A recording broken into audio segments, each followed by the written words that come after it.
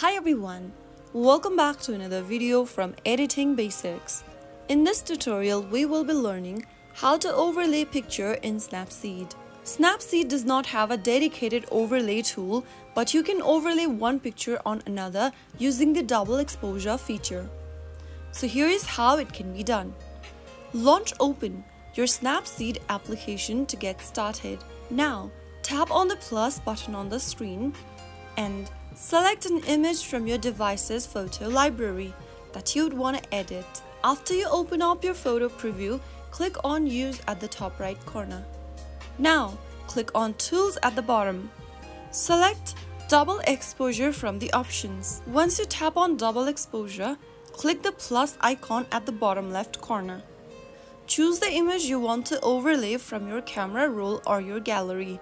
After you select the image, you will be able to see the overlay image will appear on the top of your base image.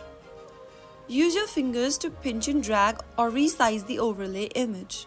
After you are done putting it in the correct position, go to the drop-like icon at the bottom right and increase or decrease the opacity of your image. Use the slider and move towards the left to decrease.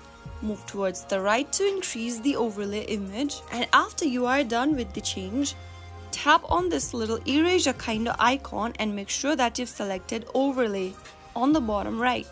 After you are done with it, tap on the tick mark at the bottom right in order to save your changes for the picture.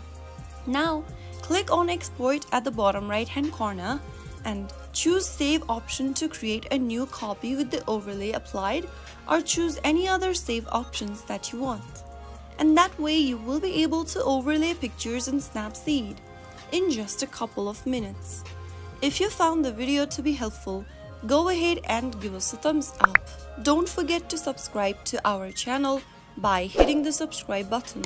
Press the bell icon so that you'll never miss another upcoming upload from us. I will be back again in the next video. Thank you.